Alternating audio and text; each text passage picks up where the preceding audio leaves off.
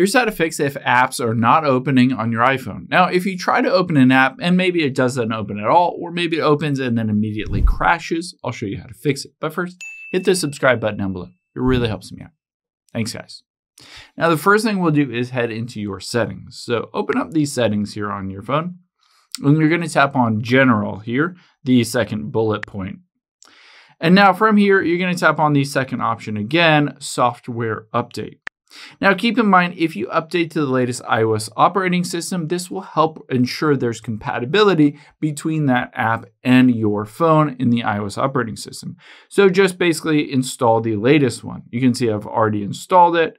After you've done that, let's go into the App Store and make sure that specific app, or if there are a bunch of apps, that those are updated as well. So what we'll do is we'll tap on your profile at the very top right.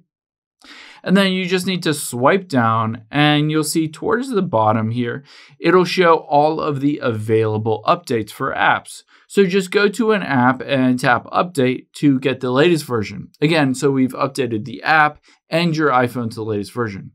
If this doesn't help to fix it, the next thing that we're going to do is head into the settings again, and we'll go back to the beginning. From the beginning, we'll tap on General towards the bottom. And then we'll tap on iPhone storage.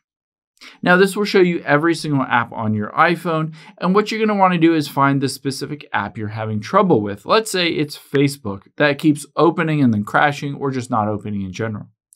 All we're going to do is offload this app and then reinstall it. What this does is it force updates it to the latest version, but it also removes all the cache and temporary files on Facebook, and a lot of times fixes any bugs or glitches.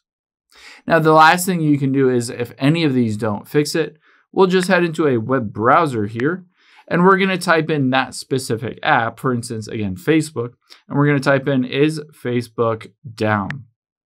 Now, from here, all you need to do is go to the down detector, and you're looking for a huge spike in reported outages. You can see in this case, it was fairly flat, and then recently there's a big spike in reported outages.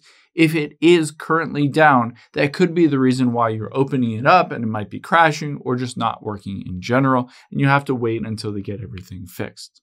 Hope this helps. If it did, hit the like button down below and leave a comment if you just have any questions. Thanks, guys.